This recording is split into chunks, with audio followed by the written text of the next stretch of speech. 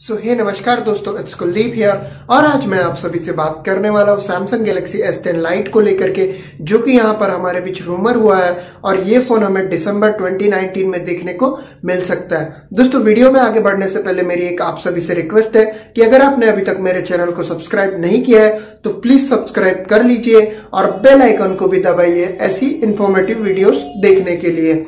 दोस्तों, यहाँ पर जब से एप्पल ने अपना आईफोन 11 और आईफोन 11 प्रो सीरीज लॉन्च की है, तब से यहाँ पर जो है उन्होंने मार्केट को पूरी तरह से कैप्चर करने की कोशिश की है आईफोन 11 की प्राइसिंग के साथ।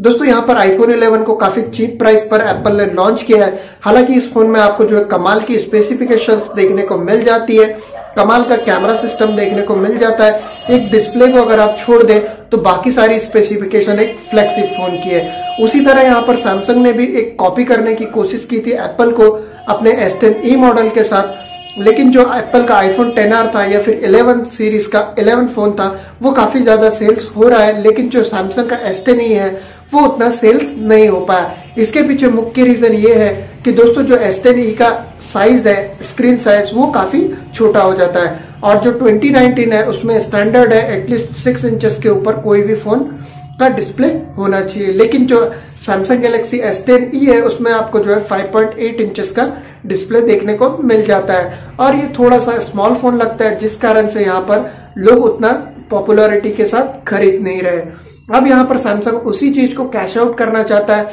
और एप्पल के 11 सीरीज और 10R को काफी टक्कर देना चाहता है, जिसके लिए वो अपना एक S10 लाइट मॉडल लेकर के आ रहे हैं।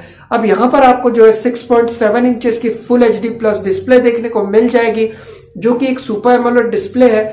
इससे पहले हमें यहाँ पर सैमसंग के फोन्स में डायनेमिक एमोलेड डिस्प्ले देखने को मिली है नोट 10 और S10 सीरीज में, जो कि काफी कमाल की थी, लेकिन जो कॉस्ट है उसको रिड्यूस करने के लिए सैमसंग यहाँ पर सुपर एमोलेड डिस्प्ले दे रहा है, जो कि 60 हर्ट्ज पर होगा और यहाँ पर जो है HDR प्लस का भी सपोर्ट आपको देखने को नहीं मिलेगा। साथ ही साथ यहाँ पर जो है आपको क्वालकॉम स्नैपड्रैगन 855 प्रोसेसर देखने को मिल जाएगा। अगर ये पूरे वर्ल्ड वाइड रीजन में लॉन्च होता है तो वर्ल्ड वाइड में भी आपको इसी प्रोसेसर के साथ ये फोन देखने को मिलेगा। वहीं अगर बात करें यहाँ पर रैम की, तो आपको जो है इस फोन में 8 GB की रैम देखने को मिल जाएगी, जो कि 2 GB ज्यादा रैम होगी as compare to Samsung Galaxy S10e। साथ ही साथ अगर कैमरा की बात करें तो यहाँ पर ये फोन जो है ड्यूल कैमरा के साथ आने वाला है, जिसमें कि आपको 12 मेगापिक्सल का मेन कैमरा और 16 मेगापिक्सल का अल्ट्रा वाइड एंगल कैमरा देखने को मिल जाएगा।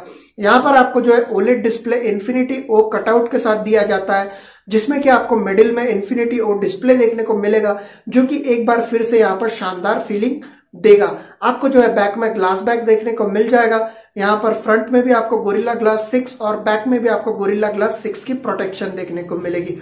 साथ ही साथ जो है यहाँ पर ये 4500 mAh की बैटरी के साथ आने वाला फोन है, तो यहाँ पर जो है आपको बैटरी काफी कमाल की देखने को मिलेगी।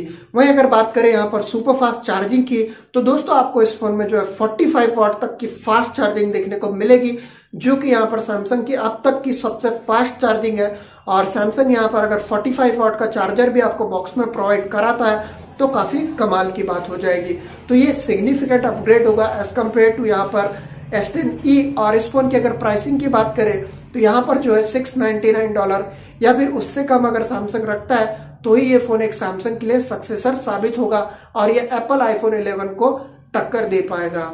उम्मीद करता हूँ दोस्तों ये वीडियो जरूर पसंद आया होगा। अगर वीडियो पसंद आया तो प्लीज वीडियो को लाइक कीजिए, कमेंट कीजिए, शेयर कीजिए और दोस्तों के साथ वीडियो को देखिए और मेरे चैनल को सब्सक्राइब कर दीजिए। अगली वीडियो तक के आने के लिए बाय बाय, जय हिंद।